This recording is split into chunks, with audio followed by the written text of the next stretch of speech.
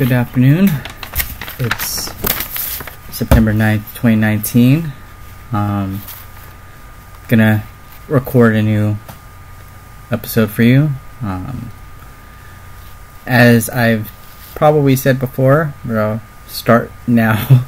I'll start today with this one. All the experiences I share, views, those are of my own. They're not from anything in particular. Certain sources, certain books, because there's many like Napoleon Hill books. There's other books out there that talk about positivity. Whether or not you're into certain philosophies, faiths, or what have you, there's many different sources you can look into, especially in the realm of positivity or trying to better yourself, better your life, better everything. So I'm trying to talk about how these things are my experiences and how I deal with certain things, certain situations. So today's, I guess, topic, I don't really know what to call this, but it would basically be your day, how a person will deal with their day. The last one I talked about how I found positivity, how it helps me deal with negativity and things of that nature, and I'll probably in the future address certain things about how your environment and things like that play a role in how you may or may not maintain a positive mental attitude. So you're waking up today, you're either had a really good night and you're feeling a certain way because that feeling, that good feeling, gone away. You're gonna have to go back to your routine, or you had a bad night, car breaks down, argument with your significant other. People tend to wake up in different ways, and as I mentioned before, it depends on how you build your day. Whether it's finding a quote, thinking of a good thing, thinking about that good night you had the night before, and you can use that as a tool to build from that. You're feeling good, you had an awesome night, maybe you've seen a good band, you had good food, good conversation, you're feeling really good, and you just kind of have to keep that going with maybe some positivity, something to keep you going. Keep singing that song, keep thinking about those conversations you had the night before. You're feeling good, you're not feeling overwhelmed with things. As the day goes on, you can probably have situations where you're gonna feel like you're overwhelmed, or you're having problems, or your routine, everything's not gonna go the way you plan things to be. So that's where you start your day, and maybe start with a positive quote, something that makes you happy, something, a good feeling, maybe something that's going to happen in the future, a vacation, something that will help build upon a day and build that foundation. I usually use that term foundation because when you build something, you want something strong, something that will be sturdy to hold up that structure, your day, what have you. So you build that foundation of your day. You have a bad situation. Maybe somebody wants to start trouble with you. Maybe you're having trouble with some situation. Maybe you get in a car accident, something happens, and your first instinct, I know for me personally, would be to react to that. You can, like anything, there's a fork in the road. You can either overreact, get mad, call somebody names, start some trouble, or you can do as I've read in a book recently by Randy Blythe of the band Lamb of God. He had this book about his time in a Czech Republic prison. And you have to read the book if you're interested in music, interested in true crime, interested in maybe being arrested. You know, if you're into crime books and whatnot, it's a pretty good book. There's a part of the book where he has mentioned both in the realm of recovery from drug addiction and from Zen Buddhism, and it's called to stay in the moment. So you have to stay in that moment and try to think clearly, try to assess it, or at least that's how I interpreted that line, because it is something that you wanna stick with. You're in the moment. Now you have to prioritize. I use that, another word I use a lot is prioritize. There's important things, and there's things that are not important. The important things are, if you're in an accident, are you okay? Can you walk? Can you feel what have you? These things you're gonna have to think about, you know, because those are a top priority. And then there's things that are less important at that moment. So you want to stay in the moment, stay on that course, stay in that mind frame of assessing the situation. I've been in situations where, non-specifically, I could have overreacted in situations. I could have done things that may have got me into some trouble, and I had to stop what I was doing. I'm not a big person of faith, but something compelled me to kind of say a little prayer, kind of think positively.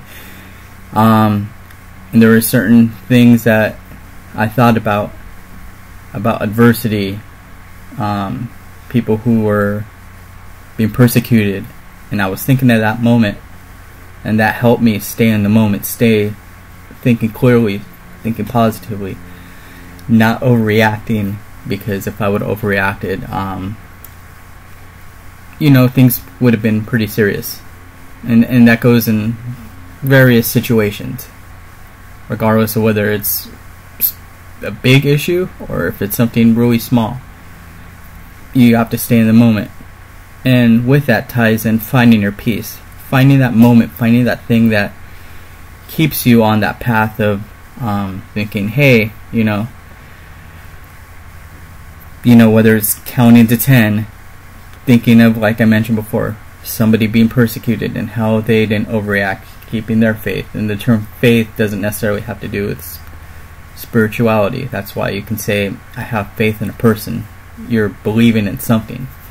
You're believing in that moment, believing in that thing inside you that keeps you calm, keeps you thinking straight, making sure that you don't do something that's going to be detrimental, not only to the present but to the future. It depends on how big it is. So you have to find that peace, find that thing inside you that, you know, keeps you going, keeps you not doing anything dire and serious. And then once you're at that peaceful place, take that path, go down that road, and by doing that, you're keeping calm, assessing, you're not overreacting, you're not panicking, you're thinking in a way that will, and it's not easy, it's totally not easy. You're just trying to keep it together, not being mad, not doing something stupid, for lack of a better term, but you're on that path. You're going to where your destination is, and the journey there is not something that's going to be. It may take a long time. It's not something that may not take hours or days. It could take years. Sometimes it takes years. But just like with anything, just like what I mentioned before, and it's been like over 6 years that I've been thinking about positivity, trying to build positivity, and I, like anybody, and maybe I'll address this in the next episode, it's not easy being positive. Sometimes you can have, like I mentioned before, just a bad day, and how you deal with it will deal how you keep on that path. by keeping on that path, you can build something that's not going to be detrimental to your health, to your mental health. I know that's I believe the month of September is Mental Health Awareness Month. So by doing these things, not for yourself, but for your future, because whether it's something small or something big, it can take a very long time to go down that road and deal with that stuff. And it's not easy. Maybe to those of you that know about this podcast, who know these recordings rather, because I haven't interviewed anybody yet. I've reached out. We're going to have some guests hopefully soon. You have questions, hit me up. If you know me personally or through social media, ask me questions. I'll answer them here. I did that the last time. I answered a question from somebody. It was a two-parter, but I answered that question. And finding that place, going to that destination, going to where you want to go. And it may help in other things. Maybe it may help you wake up something inside you.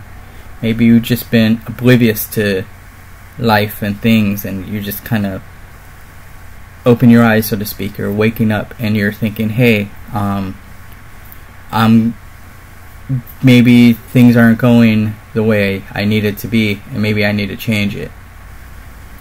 And like with anything, it doesn't come overnight. It's going to be challenges, adversities, but by doing that, you can work with that, and you can find that place, find that destination, and you can make a better journey for yourself. I want to finish off with this. Find the beauty in the situation. There's beauty everywhere. You can build from there and to try to make the conclusion how you want it to be. The story may drag out, but at some point it'll lead you to the next part of the journey. That's up to you and where you want to go. There's an old saying that some people fall down, they don't want to get picked up. Paraphrasing at best, but that's kind of how I've understood certain things. And by doing that, you may not want to change. You may not want to change your ways. You may want to feel upset, miserable. Maybe I'm leading on to what I'm going to talk about next time, which may be, as the quote goes, you are the company you keep. So the next time I'm going to talk about how you conduct yourself, how your environment, how the people you surround yourself with,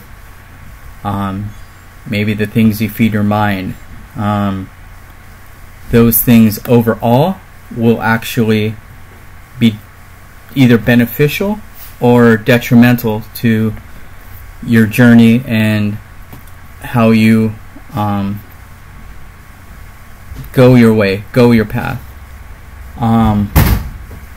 So till next time, I'm gonna leave you off with this, and hopefully next time there won't be so much ambient noise, neighbors and such. But yeah, till next time, thank you for listening. Like, subscribe.